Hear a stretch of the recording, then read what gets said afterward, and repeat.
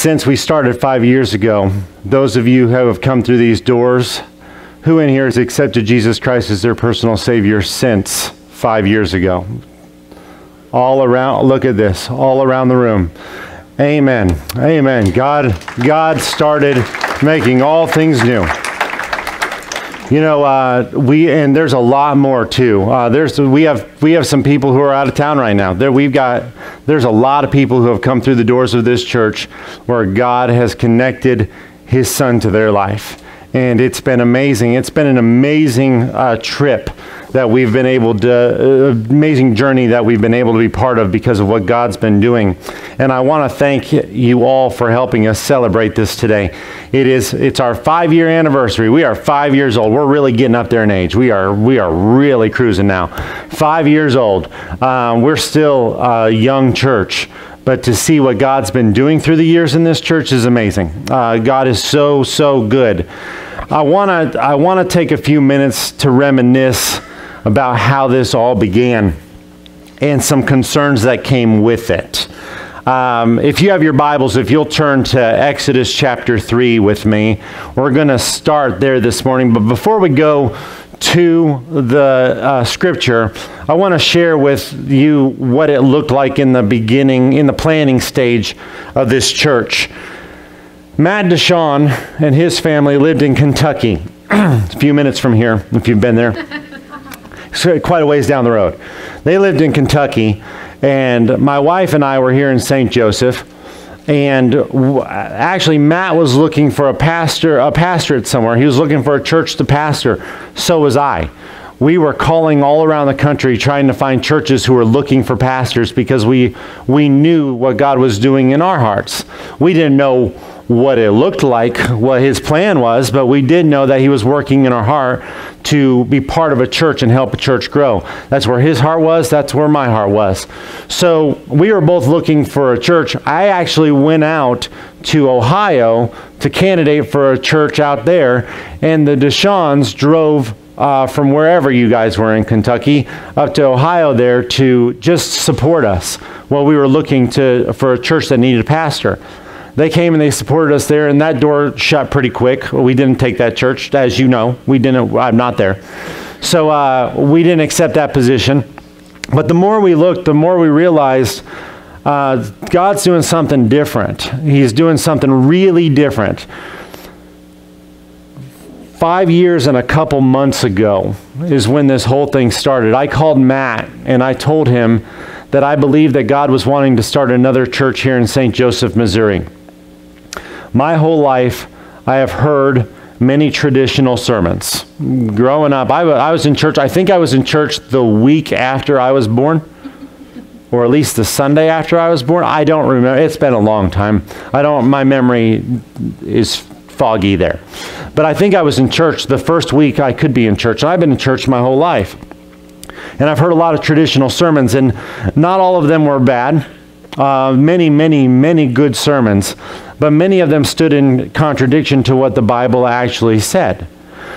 And as I mentioned before, I do not believe that anyone was trying to steer anybody wrong. A lot of times what we do is we end up preaching what we've learned, what pastors have taught us. So you preach what you've been taught.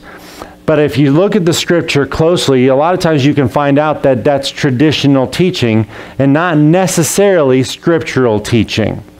And so I had a lot of questions, and I realized you've got to be careful when you look at scriptures. You got to make sure it's in context. That's really important. Context is so important when you're reading scripture. Make sure the scripture is in context.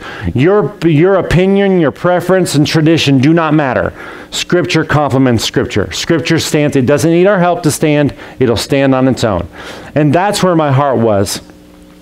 And this is the issue God laid on my heart. We need to take a closer look at what the Bible is actually teaching, not necessarily what somebody taught us, because they might be teaching what somebody taught them, and they trusted the people before them, and it just keeps going back. And we might be preaching something that's traditional and not necessarily scriptural. So it's so important to take the Word of God within its context.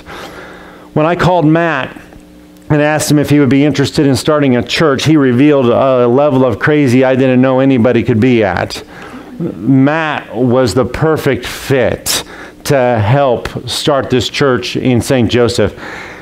Within a couple weeks, they packed up everything and they moved to St. Joseph, only to find out when they got here there was no place to unload their truck. And by later on that afternoon, they had found somewhere and we went and helped them unload their truck. I mean, they were driving here with no real destination. They just packed it all up and came this way. I'm telling you, there's a level of crazy in that family that runs true. Yeah, there you go. There's her daughter just taking all of it right there. Like but it's, and I mean that as a compliment. It takes a special kind of people to do that. And they packed it all up and they headed our way. And we found a hole in the wall building downtown where we started this church, and we got to work. It took us a month to flip that building into something that we could actually use as a church. And at the end of the service today, we'll show a video and you'll see some pictures from back then. We started on May 22nd, 2016 with 11 people. And Satan had a few questions he wanted me to take into consideration. Satan loves to help. He loves, hey, have you thought about this? Have you thought about that? He had a few things he wanted me to take into consideration.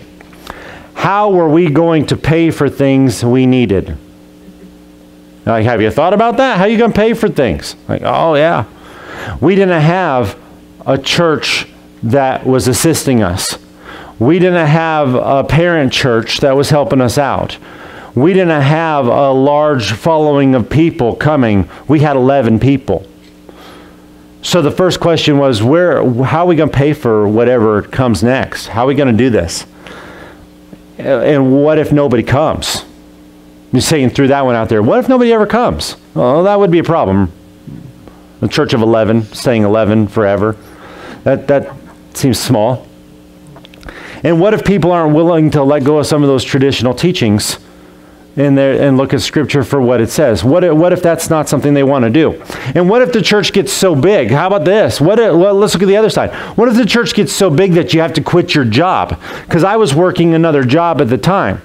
So yeah, then what would happen if the amount of people came in and I needed to devote more time to the people and I have to quit my job? Satan just wanted me to think of these things because he cares so much. So a couple things he wanted me to take into consideration. And I remember going to God after I started thinking about those things a little over 5 years ago. So today I'm going to preach a sermon to you that God preached to me that day, because that's only fair. God laid a message on my heart that day, and 5 years later I'm going to give that message to you. In Exodus chapter 3, God calls Moses to deliver the Israelites from Egyptian bondage. And during this conversation that God is having with Moses, Moses presents a few questions that he wants God to take into consideration. Like, there's a couple issues I want to present to you, God. You're calling me to do this job, and we should talk. We should talk. So let's start in Exodus chapter 3 and verse 11. It said, "But Moses said to God, 'Who am I, that I should go to Pharaoh and that I should bring the children of Israel out of Egypt?'" Here's the first hypothetical that Satan loves for us to dwell on. I'm not good enough. How could God ever use me? I'm not qualified. The first thing we start doing when God starts stretching us is we start looking at ourselves personally. It's like, oh, whoa, that's a little over, that's outside of my pay grade. God, I know what you want to do, but who am I? Who am I to do this? Moses felt like the task was too big for him to take on. I mean, you're only taking a couple million people out of Egypt. I mean, anybody can do that, right? So he's like, that job's a little big. Who am I that I should do this? Now I'm going to take you back 5 years and let you see what was going through my mind at the time when we were talking about starting this church. I was terrified. That was what was going on. You should have heard the screaming that was going on inside of my head at that time. I was terrified. God was stretching me, and I did not like it. Oh, I was willing to be stretched. I was at that place. I was willing to be stretched, but it was uncomfortable. I didn't want to be stretched, because when God stretches you, He always stretches you outside of your comfort zone. You know that bubble? That's what he's stretching. They're like, no, I like it in here. I like it in here. And God's like, you should see what I'm going to do outside of that. Yeah, send me a picture. I don't want to go. I don't want to go. It's uncomfortable. So God was stretching me outside of my comfort zone. Pastors are just like everybody else. We are just like everybody else. God is helping us grow one step at a time too. We are just people growing, and God is stretching us one day after the other. We are just people being stretched by God like anybody. We are just being stretched. Moses was struggling with the hypothetical situation of feeling unqualified. So God reassures him that it's going to be okay. Look at verse 12 of Exodus chapter 3. So he said, I will certainly be with you, and this shall be a sign to you that I have sent you. When you have brought the people out of Egypt, you shall serve God on this mountain. We're just going to go ahead and be real with each other for a second this morning. We all understand that God is going to be with us no matter what. We do understand that, right? We understand that God, He's faithful. He's going to be with us all the way. But that doesn't stop us from getting buried under the circumstances sometimes. Let's just be real. Yeah, we all understand. Is God ever going to leave you? Not a chance. What are you worried about? Well, there's this and that and this and that and this over here and that over there, and we just get really worried. But don't you know that God's going to be with you? Yes. But the truth is we do get buried under the circumstances sometimes. That's just the reality of it. Satan always has another angle he would like you to take into consideration. He's always going to present it to you. God encourages Moses by telling him that he's going to be right next to him the whole way. I'm coming with you. I'm going to be with you the whole time. Then Satan whispers, have you told him about the problem? Have you told him about the problem? And Moses is like, oh yeah, the problem. God, I need to tell you about the problem. There's a problem. Sure, God was like, oh, I didn't know about that. So, yeah, let's talk about the problem. So Moses is like, yeah, I need to tell you about the problem. So let's look at chapter 4 in verse 10. Then Moses said to the Lord, oh, my Lord, I am not eloquent. Neither before nor since you have spoken to your servant, but I am slow of speech and slow of tongue. So Moses says, God, I have a speech impediment. I don't talk so good or well. Wrong guy. I've got a problem, God, and I think you should be informed. I'm not eloquent. I'm slow of speech and slow of tongue. Satan wanted Moses to consider everything before he decides to get involved in this obedience thing. Before you get involved in this obedience thing, Moses, you need to consider all the angles. Who are you that you should do this? That's a big job. Have you told him about the problem? That's a good point. I should tell him about the problem. I should let him know that I'm not good. I'm not the public speaker. I'm not that guy. So yeah, I should inform God of everything here. Yeah, Satan's just saying, yeah, you definitely don't want to get in over your head in obedience. You don't want to do that. What if it doesn't work out? What happens? So Moses informs God about his tongue. Like, okay, you need to know this, God. And I love the fact that God answers Moses' concern with a few questions of his own. Don't you love it when people answer your question with a question? God does the same thing. Look at verse 11 of Exodus 4. So the Lord said to him, who has made man's mouth? Or who makes the mute, the deaf, the seeing, or the blind? Have not I, the Lord? Now don't miss the point of God's question here. It's simple. Does your problem involve anything I created? Just think of that. Does your problem involve anything I've created? This question eliminates like half of our problems in life. Does it involve anything I created? The manufacturers usually know more about the product than the owners do. If God says he can use your tongue to deliver a message, he knows he can use it. I can use you. Yeah, but I've got a problem. I made it. It's okay. It's all right. I know how that works. I'm the manufacturer. It's all right. We're going to be okay. He doesn't need us to change his mind. If God says he can do something, he can really do it. He knows what he's talking about. These are problems we would be better off yielding over to God. Does it involve anything I created? Yes. I got it. I know how all that works. Yield that one over to me. Moses saw this as a problem, but it never was. God had it all under control. If it was truly a problem, God would not have requested this. But God did request it, so it's not a problem. It's not going to be a problem. The first problem, God answers by telling Moses that he will be with him the whole way. I'm coming with you too. We're going to do this together, Moses. I'm not just sending you off alone. I'm going to be with you all the way through it. The second problem, he's reminded that God is the creator. Just remember, I'm the one that made all this. It's all right. I'm going with you, and I'm the one that created it. The third problem is where things get tricky, though. God asked Moses to go. Moses is God's messenger.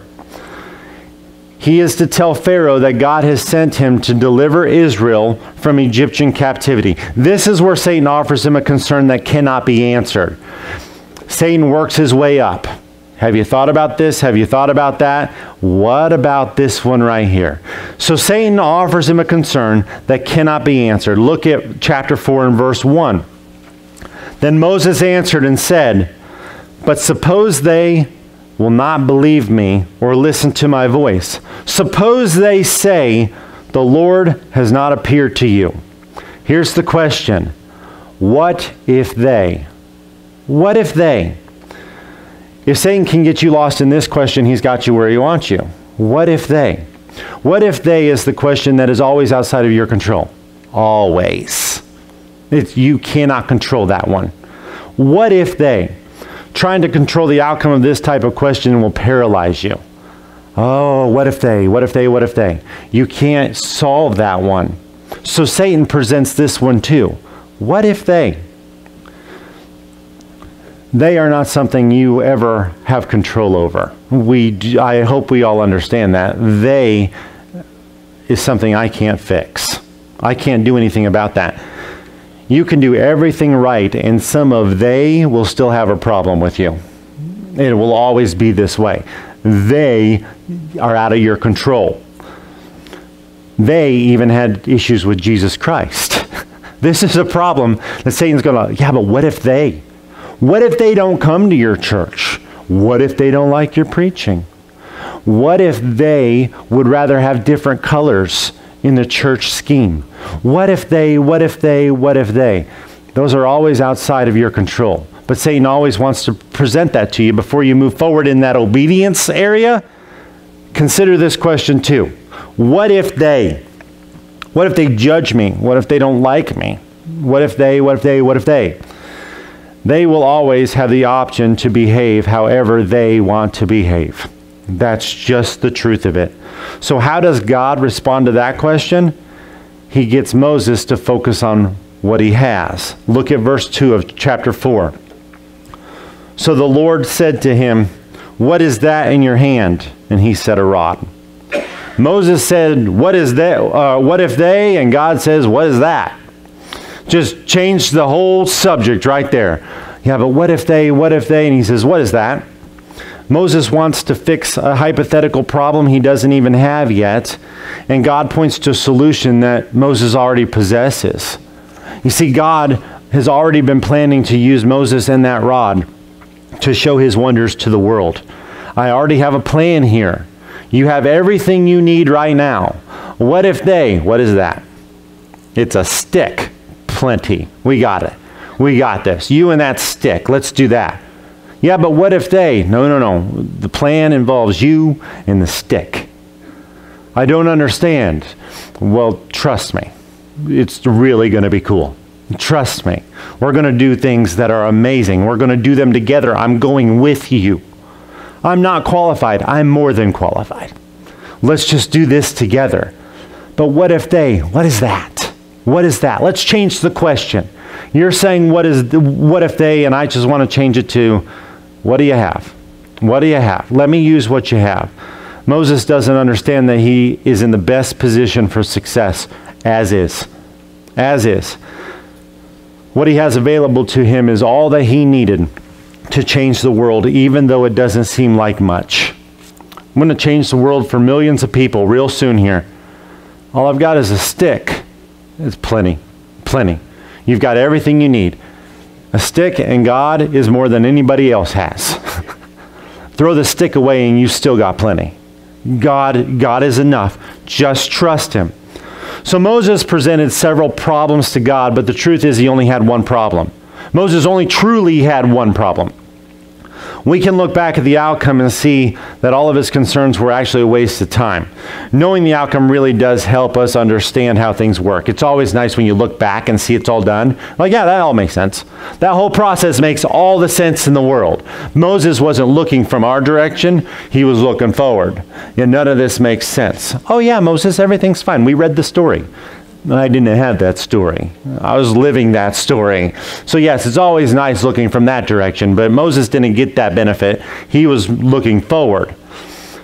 Having all the details, we can easily tell Moses, it's best to trust God on this one. All I have is a stick. Yeah, just watch. He will blow your mind with that rod. Just take that and everything's going to be fine. It's easy for us to say that since we can read the story. Moses didn't know the details we know. But Moses didn't have all the details, but he did assume that he had all the problems because he's looking forward, not back. I don't have the details, but I've got a lot of problems. I've got a lot of problems. But he only legitimately had one problem. That's all he had, just one problem. And it wasn't his speech. And it wasn't the fact that he was not qualified enough. Those weren't his problems. It wasn't even what other people might think. What if they? Those weren't his problems. Moses' problem was the same as the majority of our problems. Most of our problems in life don't come from our circumstances. They come from our thoughts. That's where our problems come from. But have you seen my circumstances? Well, if you would see them a different way, you'd see them as different circumstances. We have a thought problem. That's the only problem that Moses was actually dealing with, was his own thoughts.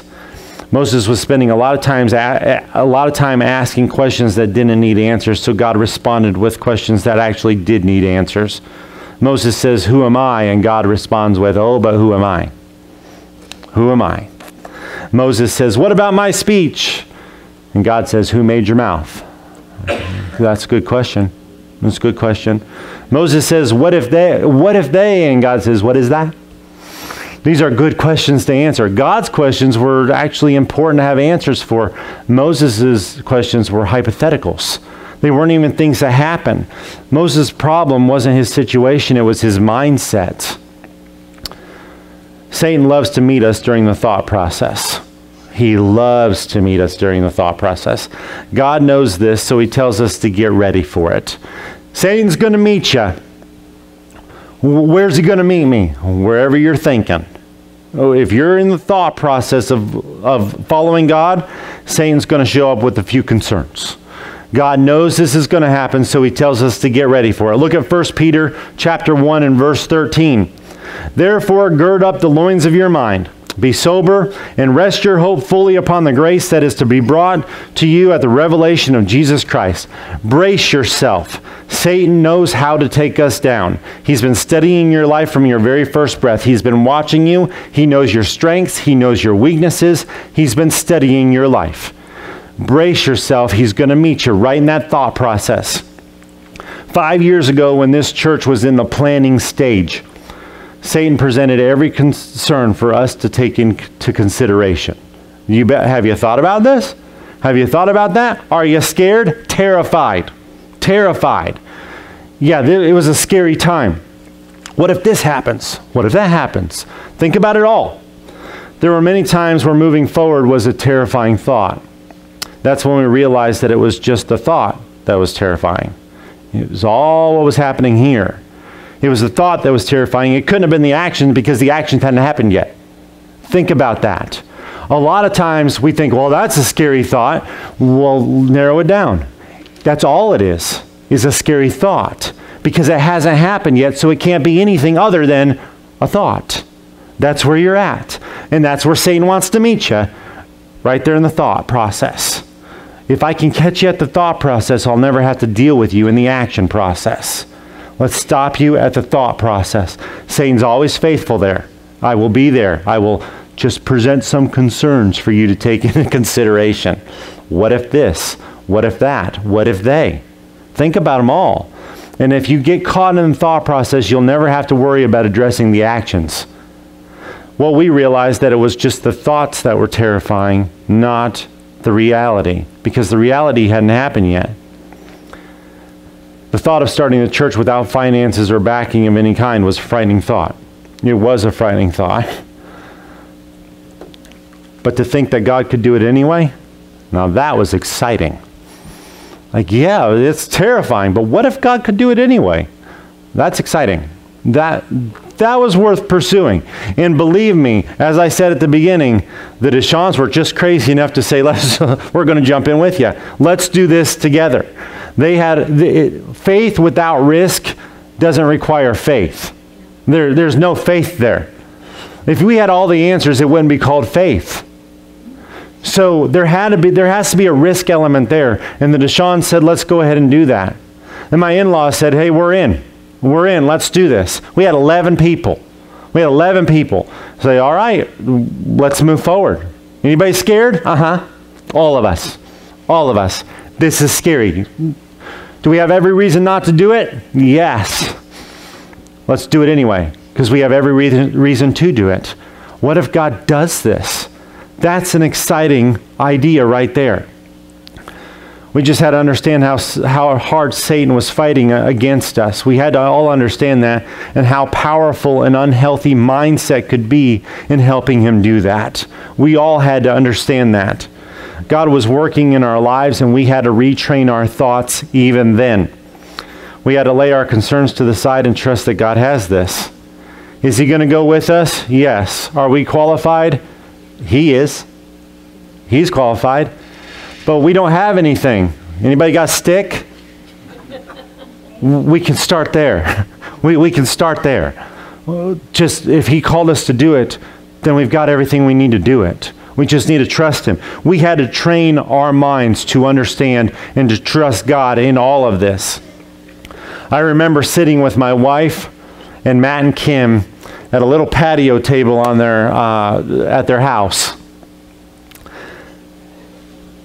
We were trying to figure out what the name of the church would be. I remember asking Matt, who's going to pastor? I was going to say I lost, but I won. It all depends on how you look at that. But I did. I drew that straw. I'm like, why is my straw shorter than yours, Matt? You know, what happened? No, we prayed about it. We put a lot of prayer into it. And Matt, we understood how to move forward. Did it scare me? Yes. I'm just going to be honest with you. It scared me. And Matt gave me the same line he always gives me. I'll be praying for you. I'll be praying for you. But they have stood by us all the way. We couldn't have done it with all of you, without all of you. And we do appreciate what God's done through every person in this church. But I remember sitting there at that patio table, trying to figure out what to name the church. And that's when we not only figured out the name, but the purpose. And it came with that verse, Romans chapter 12 and verse 2. Look at this with me, Romans 12:2. And do not be conformed to this world, but be transformed by the renewing of your mind, that you may prove what is that good and acceptable and perfect will of God.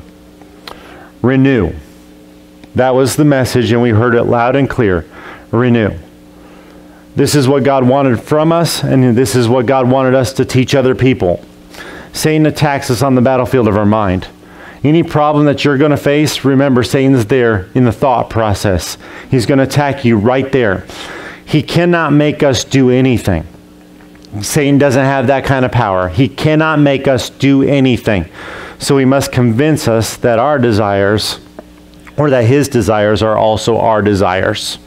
That's the only thing he can do. He just try to convince us that what he wants is also what we want. Satan's only weapon is deceit. That's the only thing he's got in his arsenal, is deception. He can tempt us to do or to think something, but he cannot force us to do it.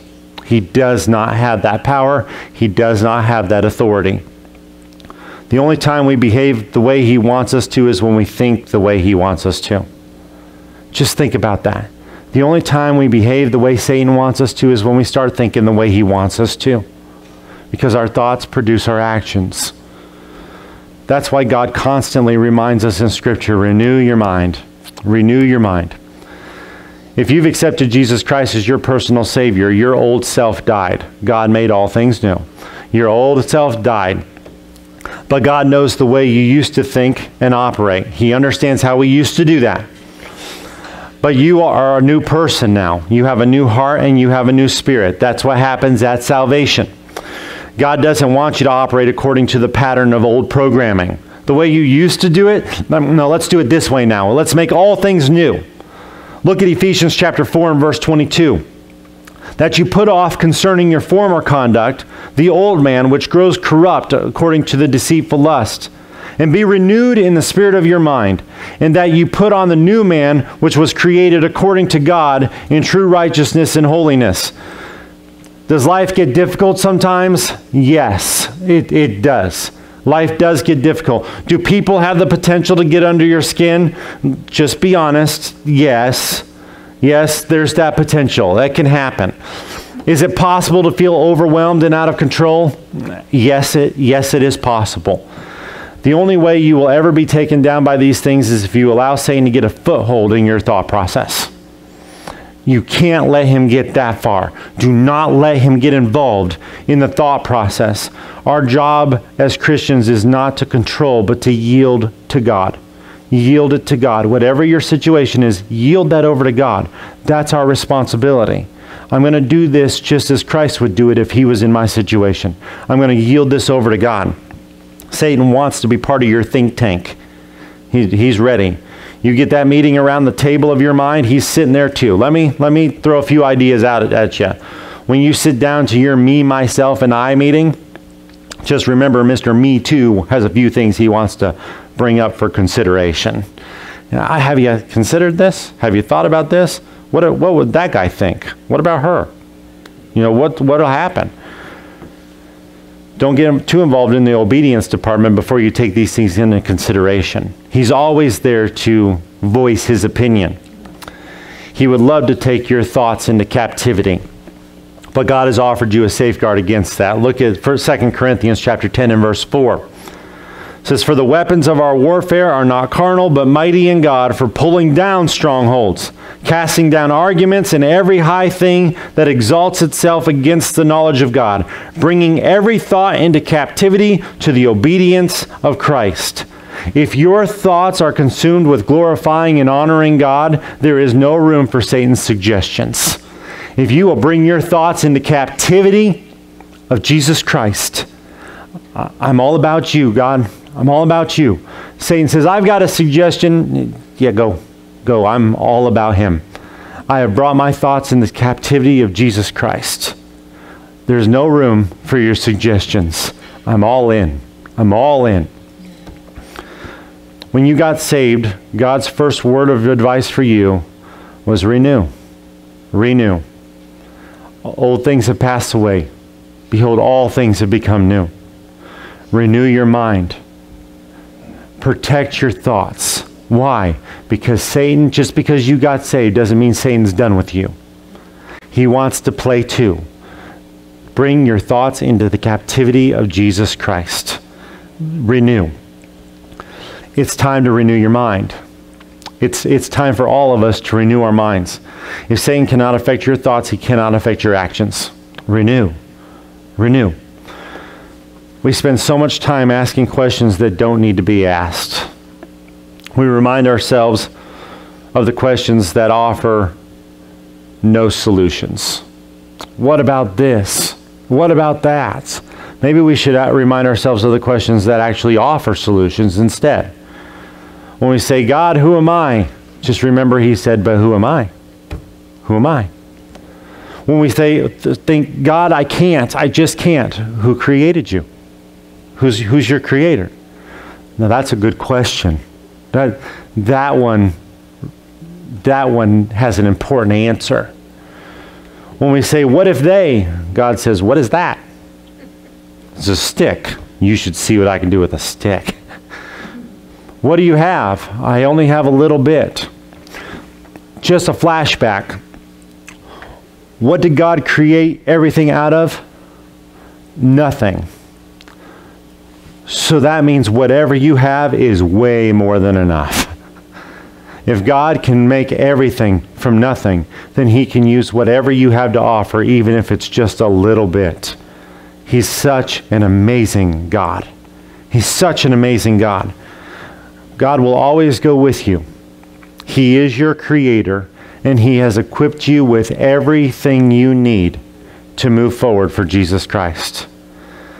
Our job is to bring every thought into captivity to the obedience of Christ. That's our job. I want to close with the book of Philippians. If you're ever struggling, I recommend that you go to this book and understand its background and its message. Philippians is an amazing book of the Bible. If you're having a bad day, open up Philippians. Just start reading it. It'll help. I promise you it'll help. Paul wrote this book from prison. He was in a situation he did not deserve to be in. He was thrown into prison. He's been beaten. He's in prison. And he writes the book of Philippians. This book is filled with so many encouraging verses. And maybe some of them are familiar to you. I can do all things through Christ who strengthens me. Well, that's a good verse. That doesn't sound like somebody writing from a prison. I can do all things. What are you able to do right now? I'm kind of locked up. What are you talking about? It means when I'm in the bad times, I can make it. When in the abased times, in those times where I abound, I can do both. I can do all things through Christ who strengthens me. He who has begun a good work will be faithful to complete it. That verse is in Philippians also. For me to live is Christ and to die is gain. These are verses we're familiar with. Forgetting those things which are behind and reaching forward towards those things which are ahead, I press towards the goal for the prize of the upward call of God in Christ Jesus. These are familiar verses to us. How was Paul able to write such a powerfully encouraging book while in prison? It's because nobody was able to throw all of Paul into prison. They couldn't throw all of Paul in there. They might have been able to put his hands and his feet in shackles. They may have been able to throw his body into the dungeon, but the one thing they could never get locked down was his mind. You can't have my mind. We're trying. You can't have it. You can't have it. In this prison epistle, in the book of Philippians, Paul writes down something he wanted us all to remember. Look at this verse. Philippians chapter 2 and verse 5. Let this mind be in you, which was also in Christ Jesus. Jesus yielded everything to the Father. Everything. Even when Satan tried to take residence in Jesus' mind, there was no vacancy because he was in obedience to the Father. 5 years ago was a scary time for Renew. There were 11 of us. We were all freaking out alone. Thank you for helping us. Thank you for joining through the years and helping us move forward here. But it was a scary time for all of us. A lot of unknowns were happening. And Satan was fighting, but we learned that it was a fight in the area of hypotheticals. All hypotheticals. God taught us the importance of renewing our minds and trusting in Him. And everyone involved in the starting of this church yielded to God. And believe me, we just obeyed. God did the work. Let's not take any credit away from Him. He's the one that did it all. We just obeyed. We showed up with a stick. And God said, let's do this. And 5 years later, here we are. Satan wants to have place in your thought process. Understand that in your life. He wants to have a spot there. He wants a place in your thought process.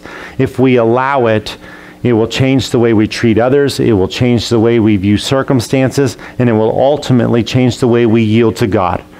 Do not let Satan get involved in the thought process. If you're a child of God, represent the family in a way that reflects the character of God. Reflect Jesus Christ. Let this mind be in you, which was also in Christ Jesus. Obedience. Obedience.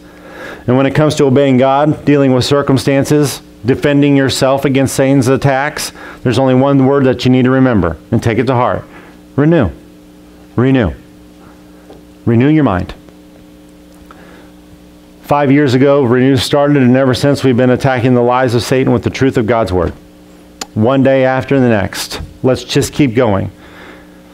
Because the more we grow in Christ, the more His ways become our ways. And that's what we need to produce. Those are the actions that the world needs to see. They need to see people living the way Jesus Christ set the example to live. Follow in His steps. Keep our minds on Christ. Let's all keep our minds on Christ. And let's change this world for God. We have been around for 5 years. And I'm praying that we at least have another 200 years in us. Let's just keep going. Let's just keep going. Let's grow. Let's renew our minds. By the way, if you are here in 200 years from now, extend it. Go farther. Keep going. Keep going. God started an amazing thing with Renew Church. And He has brought a lot of people together, and we are family here. We are friends. One thing we have said since the beginning is if there is a gap, watch out, because there's a lot of people coming to fill that gap. That is what our church has been like since the very beginning. Is there a gap that needs to be filled? Do you have a problem? Do you need help? Hold on. We have more people than necessary, but we're here to help. We love each other. We've got relationships with each other, but it's all because we have a relationship with Jesus Christ. Our minds are focused on Jesus Christ. Whatever comes your way, understand this. Satan wants to be involved in the thought process. But if you'll bring your mind into captivity of the obedience of Jesus Christ, renew your mind, you're never going to run into a single problem the rest of your life. Now you might be thinking, that was a pretty bold statement. Is that even true? Well, this is what I'm saying. You'll never run into another problem. You will only run into challenges. Because with God, there are no problems. For Him, there are no challenges. But for us, it's just a challenge. Well, what if they? What if that? What about? Bring your minds into the obedience of Jesus Christ. Follow Jesus Christ. Renew your mind. And let's move forward for the glory of God, and let's shine the light of Christ through this whole community and to the rest of the world. Thank you for 5 amazing years. Let's just keep going. We don't need to slow down at all. Let's just keep going. But remember, day after day, one word. Remember this one word. Renew. Renew.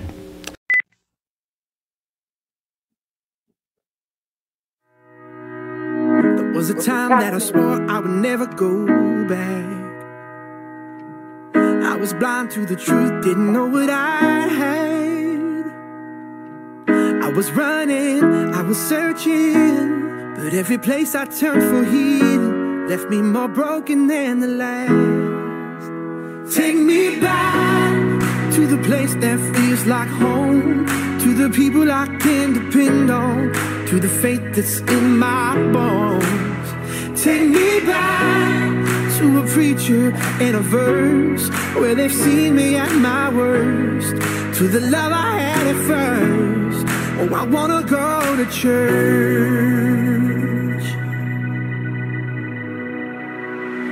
Trying to walk on my own, but I'm wound up lost.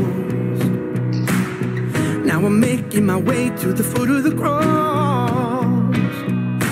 It's not a trophy for the winners, it's a shelter for the sinners, and it's right where I belong. Take me back to the place that feels like home, to the people I can depend on, to the faith that's in my bones. Take me back to a preacher and a verse where they've seen me at my worst, to the love I had at first. Oh, I wanna go to church. I wanna go to church. Oh, more than an obligation, it's our foundation, the family of God. I know it's hard, but we need each other. We're sisters and brothers. Oh, take me back to the place that feels like home, to the people I can depend on, to the faith that's in my bones. Take me back to a preacher and a verse where they've seen me at my worst, to the love I had